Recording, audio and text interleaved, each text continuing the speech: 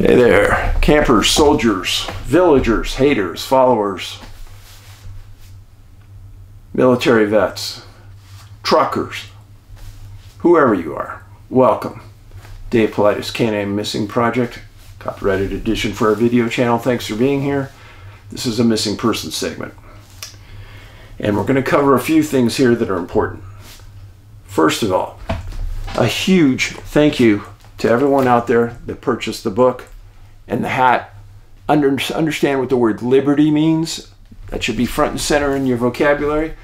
But probably the best-selling book of all time by us, Missing 411 Washington. It's a huge book. It's 333 pages, lots of photos, very sad stories about the state of Washington, unexplained disappearances. You can get the book, the hat, and the bald eagle pin on our website, NA, like North America, NA Bigfoot search at yahoo.com. Go to the online store, get it there now. It would really help us. Thank you. So, in the past, I've talked about Wikipedia and their direct attack on me. Not too long ago, one of our researchers came up with something that I think is stunning about Wikipedia. And let's talk about it. So, Wikipedia has several pages.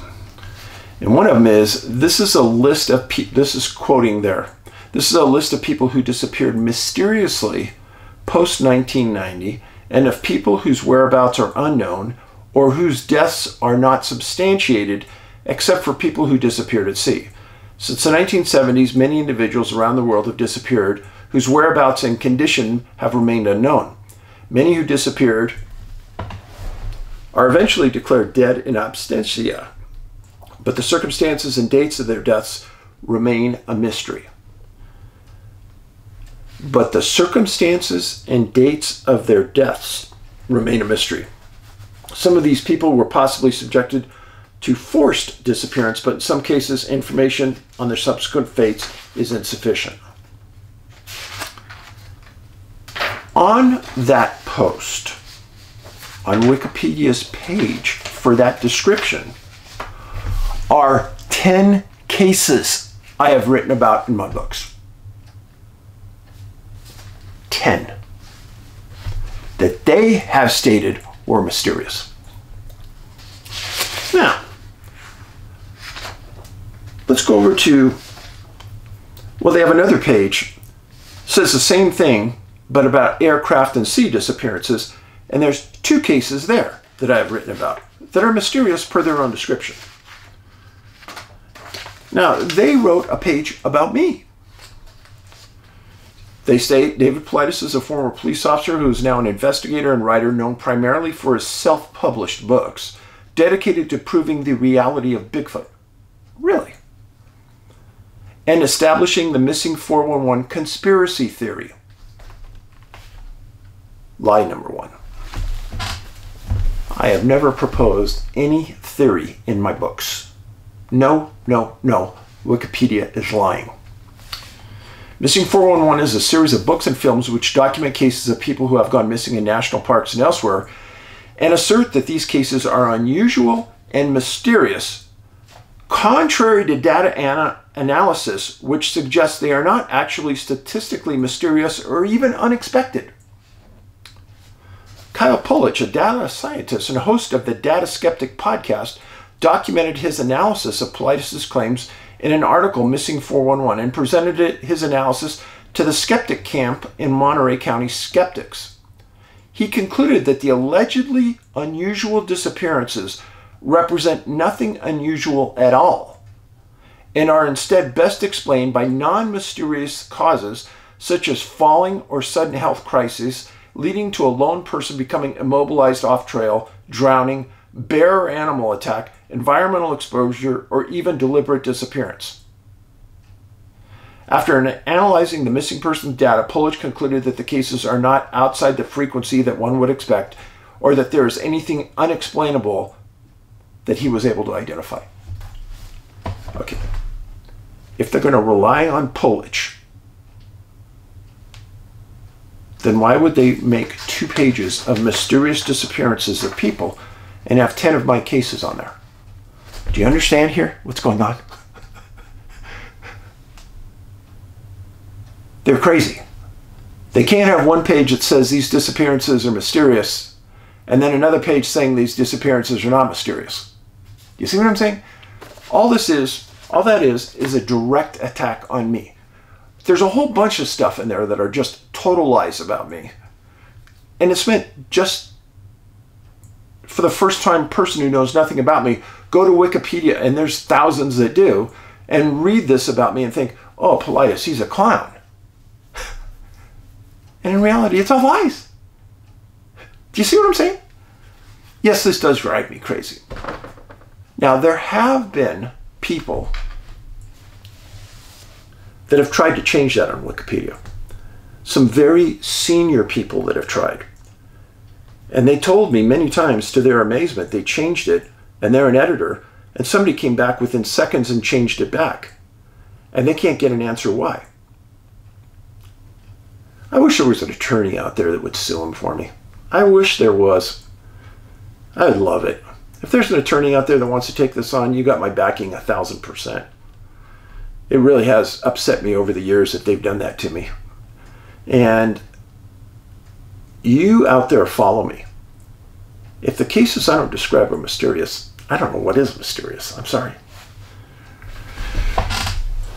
And since we are talking about mysterious, we've got a very mysterious case for you today.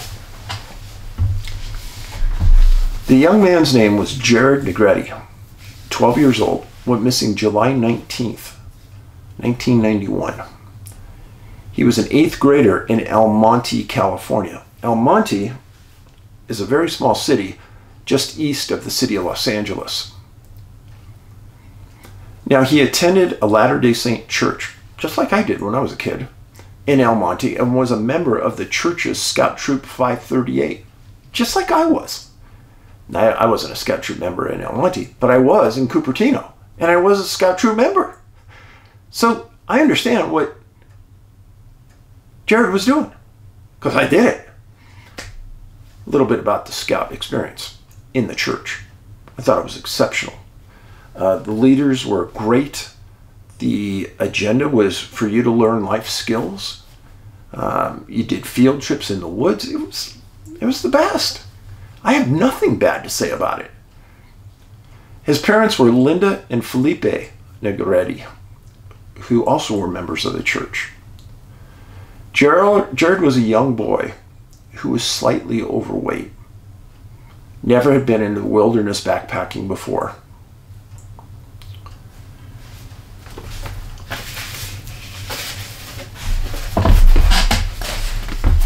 This is Jared with his backpack. He was a pretty good sized 12-year-old. Slightly overweight. His friends said he always carried some extra food with him, like candy bars, candies, etc. Well, on July 18th, 1991, Boy Scout Troop 538 had organized a trip to the summit of Mount San Gorgonio, 11,500 feet plus, under Scoutmaster Dennis Knight. There were 6 Boy Scouts and Dennis on the trip. They planned it for a while. This was no leisurely walk in the park. It was many miles long, getting up to one of the tallest mountains in that area of the world, the LA Basin area. The trip started in the San Bernardino National Forest at a place called Camp Taquitos, and they hiked to a place called Dry Lake, just north of the summit, where they spent the night.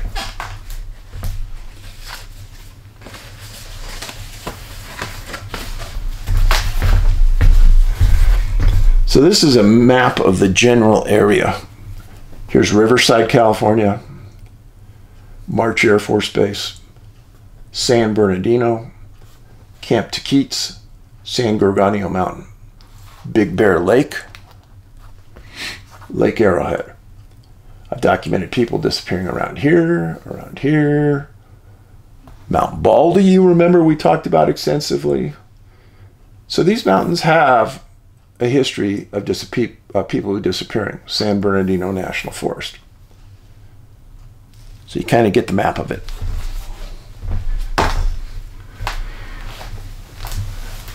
So on July 18th, they made their way to a place called Dry Lake, north of the summit. Camped out for the night. Everything went good. And then early in the morning on July 19th, the troop left and headed for the summit of the mountain.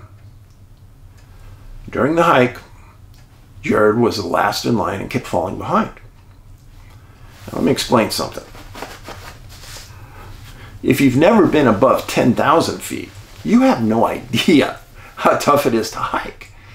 Now, kids are different. Kids have a lot of stamina, etc. Unless you're overweight and unless you've never climbed or you don't exercise a lot, it could be very rugged and it could be very tiring, and you will fall behind. I can remember when I first moved to Colorado, and the first time I was above 12,000 feet, just walking at 14,000 feet is a struggle. And I'm not kidding you. The first time I was there, I was from sea level, and after several years of living in Colorado above 6,000 feet, I started to acclimate. It was a lot better. But taking a boy up to that level, it could be very tiring. So they're hiking, and late in the afternoon, Jared said he was tired. And at about 11,500 feet, he told the scoutmaster he was too tired to go on. And the scoutmaster told him to wait right here while the rest of the troop summited, and they'd be back and they'd get him. Told him, don't leave, stay right here. Jared said, okay. So now the scoutmaster and 5 scouts summited up to Mount San Gorgonio. At about 5 o'clock, another hiker saw Jared going off trail in this same general area. And that hiker told him and stopped him and said, hey, going off trail here is dangerous. Don't do this. Jared acknowledged. Hiker moved on. So let me stop there for a second. Famous story about Jared Atadero, a missing 3-year-old boy in the mountains of Colorado, northern Colorado. 2 fishermen stopped him on the trail, and Jared asked them, hey, are there any bears around here? They said no, and walked away from a 3-year-old. And he was never seen alive again. Now in this case, Jared may have looked older than 12. So the hiker that walked away from him may have felt okay about walking away. But if you have any inclination that someone was 12 years old on the trail alone, maybe you ought to stay with them. Just saying.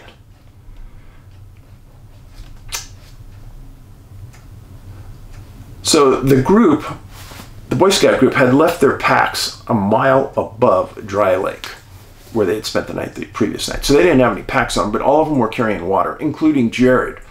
And the scoutmaster said when Jared was last seen, he had a canteen filled with water. Well, at about 6 p.m., the scout pack returned to that location where they last saw Jared. He wasn't there. They made a quick cursory search of that area. They couldn't find him. And the scoutmaster took the group down to where they left their packs, told them to camp here, and he essentially ran 12 miles back to where their car was parked to call the San Bernardino County Sheriff and the U.S. Forest Service and said they had a missing boy. He got to his car at 1:50 a.m. Jared had last been seen by that other hiker at 5 p.m. going off trail. He had a canteen, and really that's all they thought that he had. Rescuers stated later that there was tons of water on that mountain, so nobody would die from dehydration. Remember that.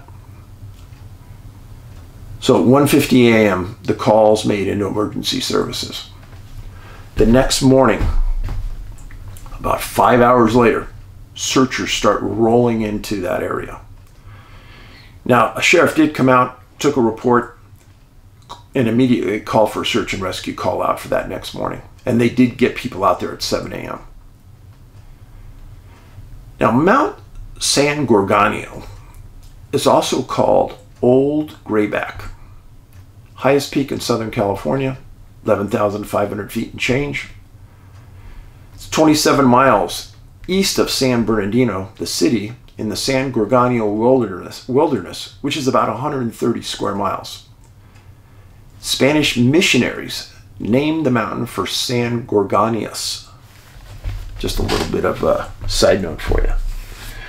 Now, kind of a close-up view of where Jared disappeared. Here's Camp Taquitos. This is where they camped. This is where the summit is. This is the San Gorgonio Wilderness, San Bernardino National Forest.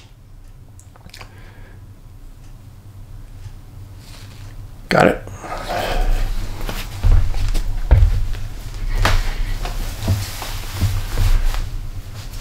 Now you got to remember something. And what was Jared's state of mind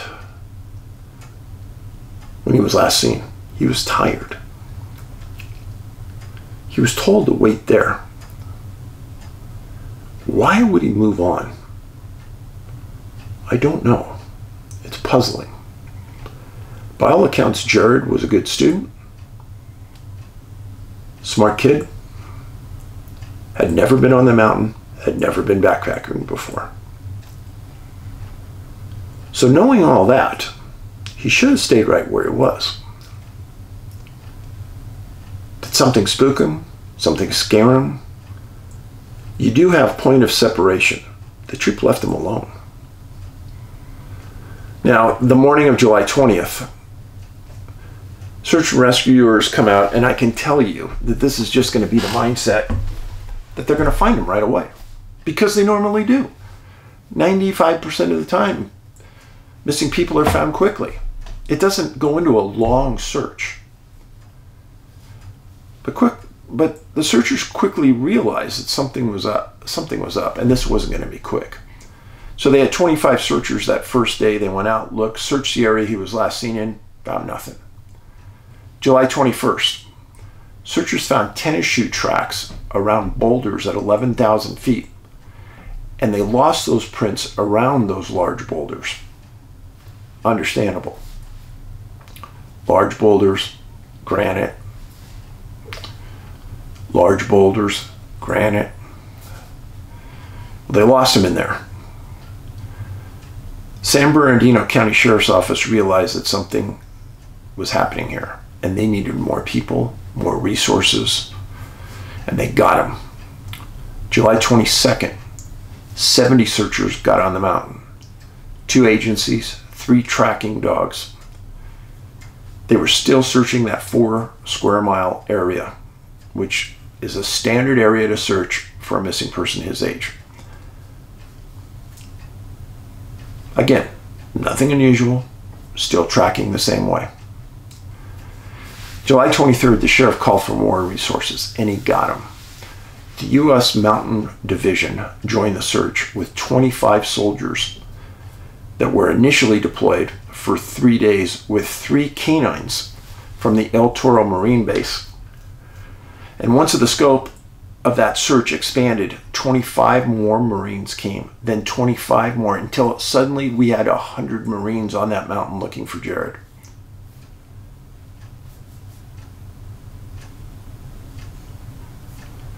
They also had 3 canines from the San Bernardino County Sheriff's Search and Rescue Team, so 6 dogs were on the mountain. July 24th, Marines were still searching on the ground pounding, and they had a helicopter with FLIR that spent 3 days flying the mountain. FLIR highlights heat on the mountain. Our body puts off heat. Animals put off heat. So as you're flying along at dusk, a body, a human moving on the trail, is highlighted on the screen. You can't miss it. It's a really good device to find people. They were using it and they didn't find them up until then. July 25th, search and rescue area was expanded, and they brought in to a total of 200 searchers. Have tracked and retracked the initial 4 square miles, and that area was now expanding. They said that they were sure he wasn't in that 4 square miles, 2 miles by 2 miles. So they needed to expand it. July 26th, they made an interesting find. They located an area where it appeared Jared had slid on his butt down the side of the mountain. They followed it down, and at the bottom of this little rise, they found his camera. And they also found some candy wrappers. Well, they quickly called his parents and said, yeah, that's his camera. And they had the photos on it developed. I gotta say, folks, I've been doing this a long time. I've seen a lot of pictures. Some very shocking pictures. I call this next picture a very sad picture. Because remember, this is 1991. This is way before selfies were selfies. Everyone does selfies now. But Jared did a selfie. He took a picture at dark of his face. This is the picture. What does the picture tell you? That is Jared. It was taken at night, and the flash did go off. I've heard a lot of things about that picture. Everyone says to them, it's sad. But what look is he exhibiting? I have no idea. But I'm sure that haunts his parents to this day, that photo. So they find the selfie. The next day they decide that they're going to put his mom, Linda, in a helicopter. These helicopters have loudspeakers on them, and the loudspeakers are really clear. You can understand what's being said out of them, even above the rotor sound. And they had her fly over that area and say, Jared, if you're anywhere, make yourself known, stand up, wave your arms. We love you, we're coming for you. They've been gone a week. And again, Jared, a 12-year-old, a bigger 12-year-old, a big target,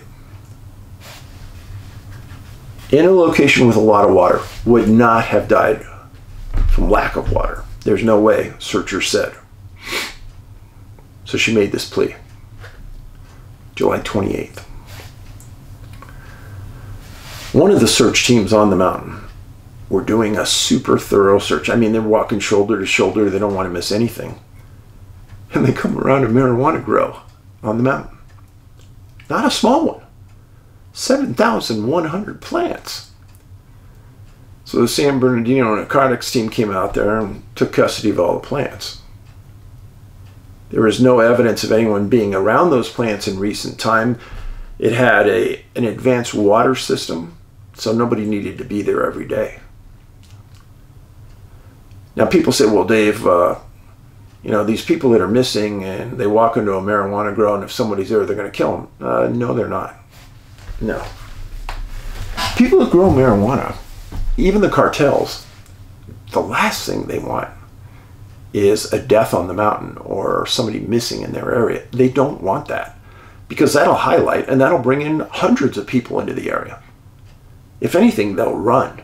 They don't want to be found. The only thing that they'll use violence against, people trying to take their product. Somebody stumbling in, they may scare them and tell them to leave, but nope, they won't hurt them. July 30th, there was intermittent rain on the mountain. And searchers didn't say that it slowed them down, but they're afraid it might have washed out any recent tracks that Jared may have made. July 31st. Marines still on the mountain. And I got to tell you this. When your primary job isn't search and rescue, and you're dedicating yourself to the Marines like this, I admire you men and women who did that search. I appreciate you. Thank you for doing that. Let me stop the story real quick. Yesterday, I was at a wilderness outdoor show. It was pretty good size. And there was 2 search and rescue organizations there recruiting for people. I walked up, I talked to them, they didn't know who I was. And what areas they covered, what they did. And they told me that Glacier National Park won't allow in search and rescue teams. They use only their own searchers. I thought, wow. They said only rare times will they allow others in. I thought that's very odd. But they also told me that Glacier National Park didn't require searchers to sign a non-disclosure agreement. Non-disclosure agreement meaning you won't disclose what you do, what you see in the park while you're searching. Other parks do this, but not Glacier. I thought it was fascinating. Back to the story. Well, a search for Jared goes into the middle of August. They find nothing new.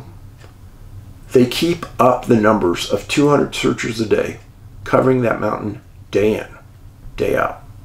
Nothing was found, other than the camera and some candy wrappers. The family got frustrated because they hadn't found anything about their son, and they hired a private investigator. He made an interesting statement. He said it was obvious to him that Jared was abducted off the mountain.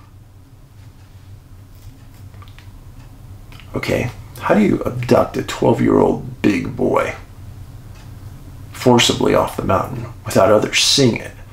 Because you got to go into a parking lot or into an area where there's other people where your car's parked if you're the abductor.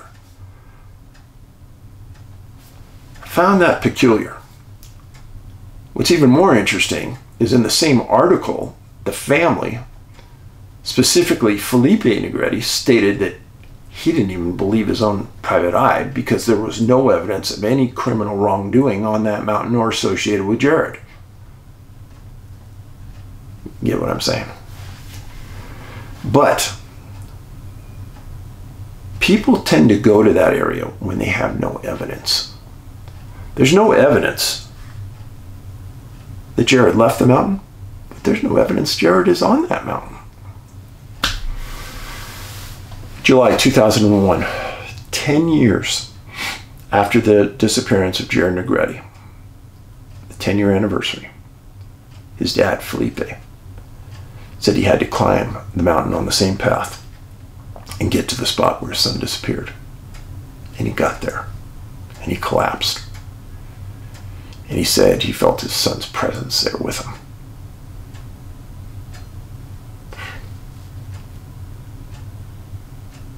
I believe him. I believe him.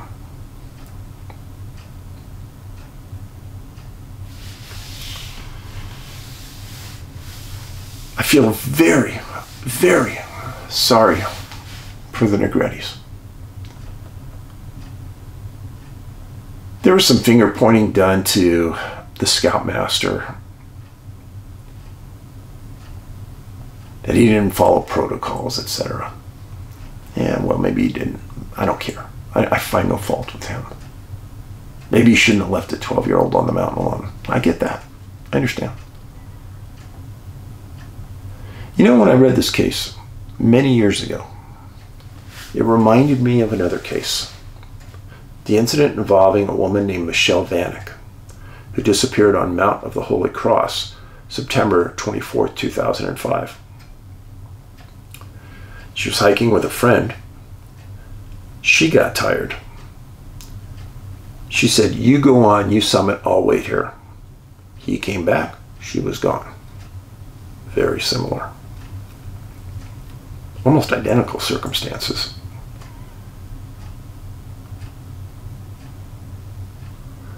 Well, it's been over 30 years. 33 as a matter of fact. And Jared has never been found. An absolutely phenomenal fact, I believe, for not finding a boy that large. Not finding his clothing, and only finding, really, this is the only thing Jared left us. I pray that his family found some peace somehow. I have no idea how, but I would tell people that if you're on Mount San Gregorio and you're hiking off trail, keep your eyes open. I thank you for being here. Please put this on your social media.